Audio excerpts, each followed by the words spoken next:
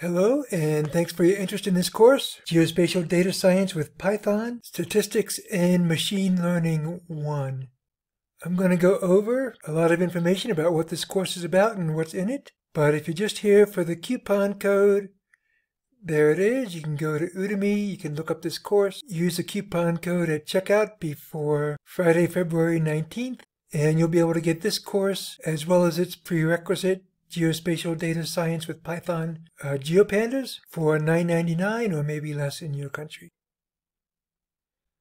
This course is about vector data analysis in Python using GeoPandas, statsmodels, scikit-learn, and PySAL. So we use GeoPandas in an interactive Jupyter Notebook environment in order to perform exploratory data analysis, prepare our geospatial data for inclusion in models for statistical inference and machine learning, create new explanatory variables from existing geospatial data, which is also known as feature engineering in the world of machine learning, and we'll learn to use some of GeoPandas' tools for identifying and handling outliers and missing data. So we're going to use statsmodels for statistical inference and a priori model selection because it has some good methods for identifying the importance of specific explanatory variables. And then we'll use scikit-learn for machine learning applications because it has a much richer set of machine learning algorithms and lots of tools for things like cross-fitting and tuning model hyperparameters and things like that, which don't require a lot of a priori knowledge. That's just based on learning from your data. And at the end of the course, we'll use PySAL when spatial autocorrelation is an issue, and we'll see what tools PySAL has for identifying and dealing with this. This course is project-based learning.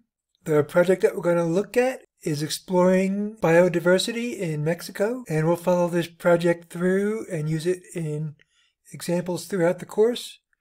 We'll calculate some biodiversity metrics as response variables, and then we'll use some existing explanatory variables and engineer some new ones in order to prepare our data for modeling. And we'll take a number of different approaches with this data. We'll spend a fair amount of time on the beginning with linear regression because that's familiar with a lot of people. And so we'll use it as a basis for discussing some important concepts. We'll also talk about a number of different supervised classification models, including logistic regression, which attempts to model not a continuous response variable like linear regression does, but rather models the probability that an observation belongs in a specific category. And so this is used for classification.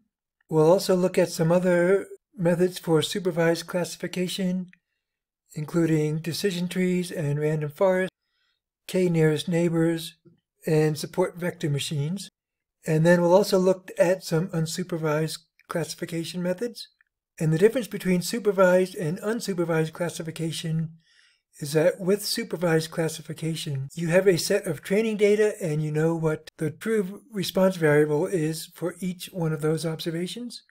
And so you can train your model with those known response variables, and then you can run new observations that you don't know the classification for through your model and predict what classification it is based on the explanatory variables that you use. Now with unsupervised classification, you don't know what the true response variable is, and so you're just using the explanatory variables to create groups of observations that are similar, and then it's up to you to decide what makes them similar and create your own labels for those groups. And finally, we'll look at some other regression methods. These will be non-parametric regression methods in that they don't assume an underlying distribution of the data. And many of these unsupervised classification methods, such as decision trees, k-nearest neighbors, and support vector machines, can also be used for regression problems to predict a continuous numerical variable as well as for classification problems.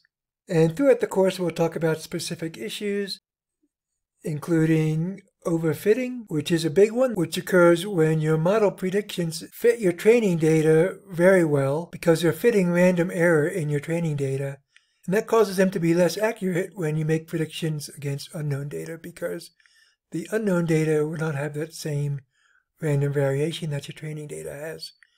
And this is a big problem in both statistical inference and machine learning. And there's a number of different ways that it can be addressed, partly through careful a priori model selection, as we do when our goal is to make statistical inference from a sample to a population.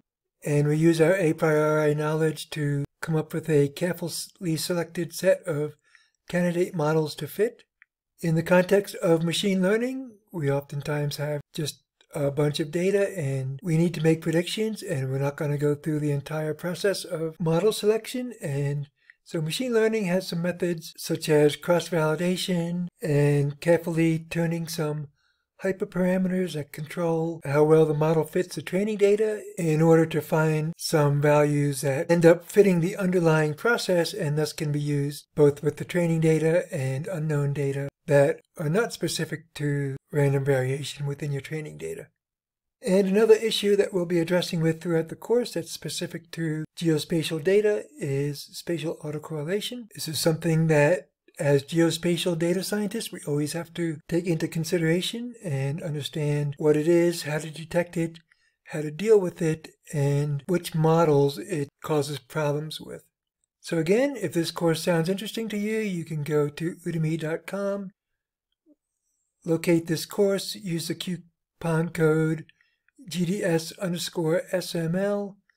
and you'll be able to purchase this course for $9.99 until February 19th. That's next Friday.